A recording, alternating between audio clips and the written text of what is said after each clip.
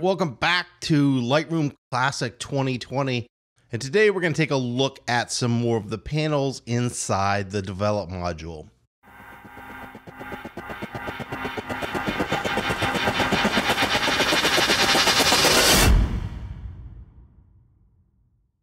But the first thing we're going to do is we're going to take a look at over here what's called the history. So you can see I've opened up the history tab over here. The history starts when you import or open up your image. If I can come here to an image that I haven't done anything, you can see there's not any history. And then as I make an adjustment, it applies that adjustment to the image, but it also saves it in the history. So if I go back to this image, you'll notice everything that I've done to this image, it has saved in the history menu. If I want to go back in time, all I need to do is click on the different adjustments and it will take me back in time as I was editing this image. Now, if you want to save moment in time from the history, so let's say I wanted to save this time right here, you'll notice we have something here called snapshots. Snapshots, there's nothing in there because we haven't created one yet. Well, what we're going to do is we're going to go to the snapshot and we'll just go ahead and do this. You could name this, but I'm not going to do it for right now. I'm just going to go ahead and hit create.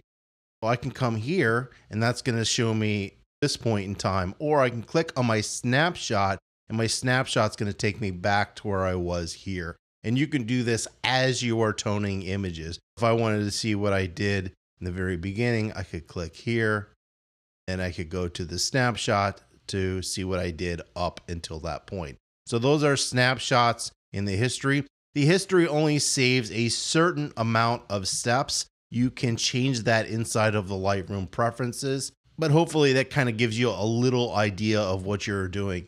You also have what's called undo, which is probably the most famous command, which is just Command Z.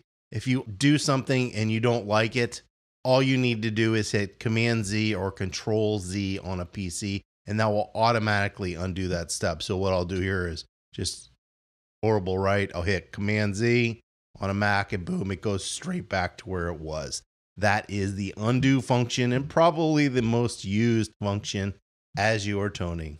All right, so what we're going to do here is we've got the basic panel. I'll just close that and we will open up the next thing, which is called the tone curve. The tone curve has two different ways to manipulate this. You can actually come down here, use sliders to adjust your curve, or you can physically go up in here into the curve, grab a point and slide that curve up and down.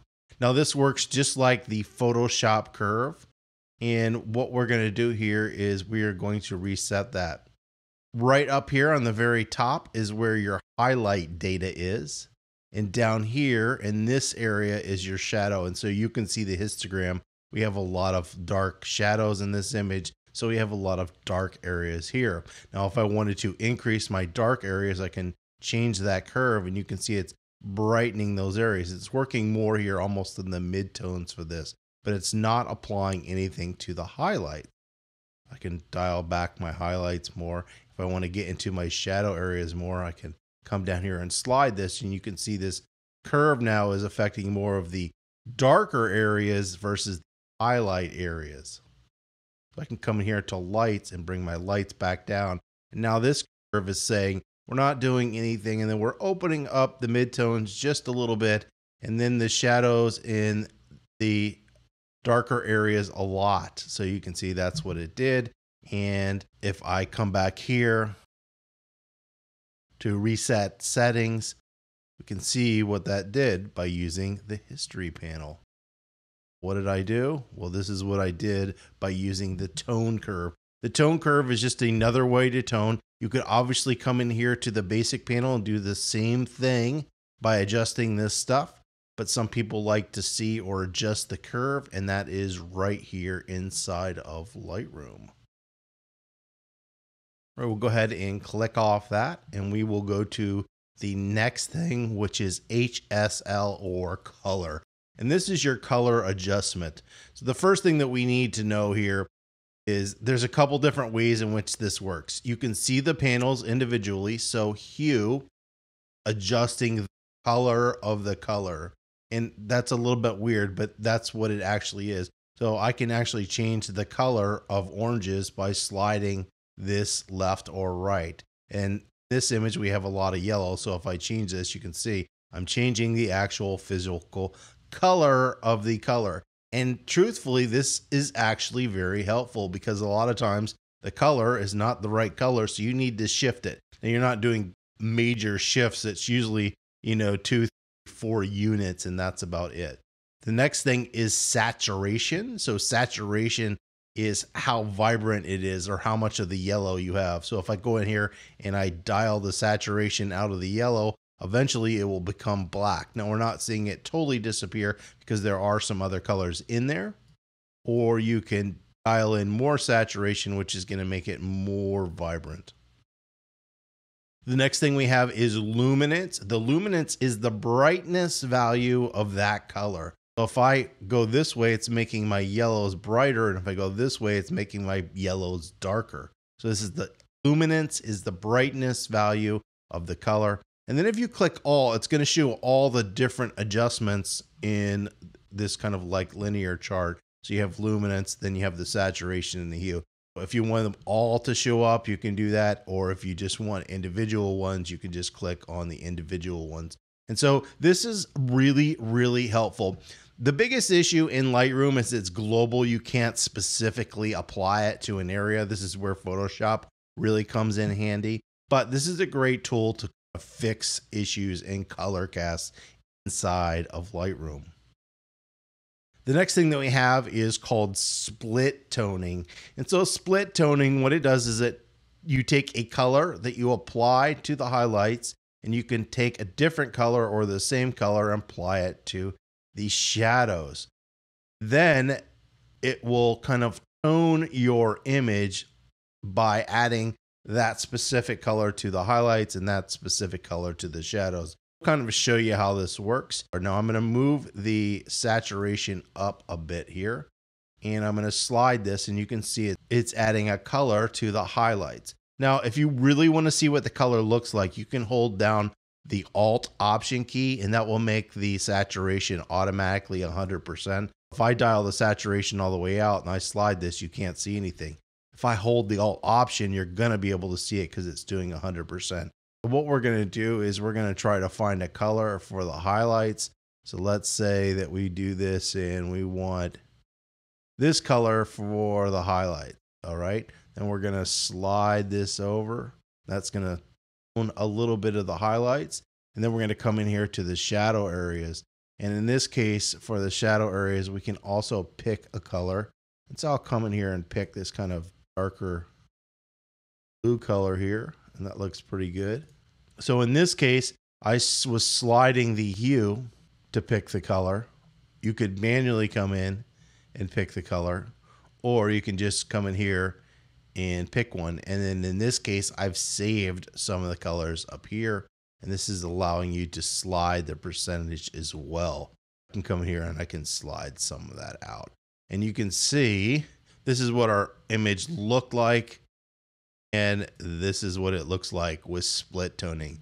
Split meaning you're adding a certain color to the highlights and then a certain color overlay to the shadow areas. So to reset your split toning, you just want to hold the Alt Option and then click everything, and it's going to reset it to 0. I need to come in here and reset this area here. So I'm just going to double click all these, because by double clicking any word, it's automatically going to set it.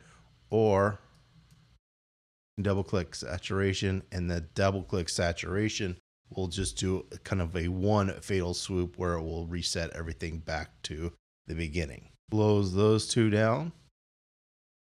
Let's head over to detail. So detail has sharpening. Now, by default, most cameras have an anti-aliasing filter inside the camera. This filter helps reduce noise in your image, allowing you to shoot at higher ISOs. The downfall is, especially on Canon, your image is a little soft. It's not perfectly sharp. You want to sharpen almost every image, and this is where you can do it. You need to understand how to sharpen And this is an important aspect. And I will come back and go over sharpening in a separate video because it is sort of complicated. The amount is how much sharpening that you want. You have radius 1 to 1.5 is good. How much detail. You have masking. Masking is what it does is it applies it to specific areas. So if I hold that Alt Option key again, I slide this. The white areas are where you're going to get sharpening. The black areas, you're not going to get sharpening. Basically, you want to only sharpen edges, the detail. You don't want to sharpen in here in the middle. There's nothing to sharpen there. So in this case, you don't want to sharpen those areas. You just want to sharpen the detailed areas. So usually a stronger mask is going to be a better option when you're sharpening an image. The next thing that we have is noise reduction. Usually for noise reduction, all you need to do is slide this luminance value. I don't usually have to go any farther past than like 20 or 25 for a lot of noise reduction. But if you do shoot at a high ISO and you have some noise in your image, you can just slide this over and get some noise reduction to help kind of smooth out those values. Go ahead and close this back down. We've got lens correction. So we have two ways to use lens correction. One is by a profile and one is manually, where you just manually do it, and one by a profile. We're going to come back to lens correction. It kind of fixes issues that you get when you're shooting with wide angle lens like distortion and stuff like that. And I'll come back in and do a specific video. It's not something that you're going to use a lot right on the get-go as you're learning the program. So we're going to have a special video dedicated just to using lens correction. Transformation, once again, this will allow you to kind of transform and manipulate the way that the image looks. You can see I'm manipulating just the whole image. This isn't something I think is the most useful for just beginning novices. This is really set up for architectural photography and stuff where you need to slightly adjust the way the image looks. Once again, when I do lens correction, I will be doing transformation as well. Then it seems to be sort of helpful. You have some effects. This is a really good effect. So this is a vignette and you can slide this. It's darkening your outer edge of your image and not darkening the inside. And what this does is kind of funnel your eye to this center point. This doesn't work for all things, but for portraits and landscapes and stuff, a lot of times doing a small vignette, this is obviously a strong vignette. Good, you can go this way and do the opposite where you're making a white vignette on the outside. This is your amount. This changes your midpoint of where it's located, like how far in it's coming or how far out. You can slide this way and it's moving that point this way. How round, you can make it more square or more round. It's up to you. Feather, so how soft does it come? So if you remove the feather, it's going to have a hard edge. If you increase the feather, it's going to have a soft edge. And then you are able to control the highlights within those. There's also a green setting, but we're not going to get into that today. And the last thing is camera calibration. This isn't something that I really use at all, but what it sort of does is allow you to change the color in specific areas. So we can change the color or tint in the shadow areas. We can do it in red, green, and blue. If you want to play around with it, it's something, feel free to come and play around with it. But I don't think it's like the most useful tool for toning inside of Lightroom. I'm going to go ahead and reset this all back to 0. And that is the rest of the panel options or panels or adjustments that you have inside of the basic panel in Lightroom 2020. If you have any comments or questions, you can leave those below. And as always, don't forget to subscribe.